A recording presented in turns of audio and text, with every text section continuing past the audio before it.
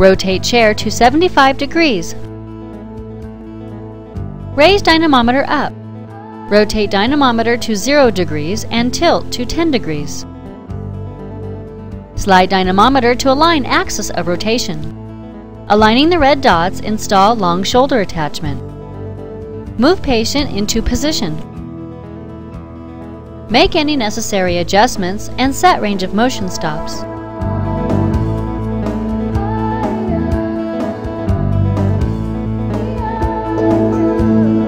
For opposite side, move patient back. Remove attachment and rotate 180 degrees.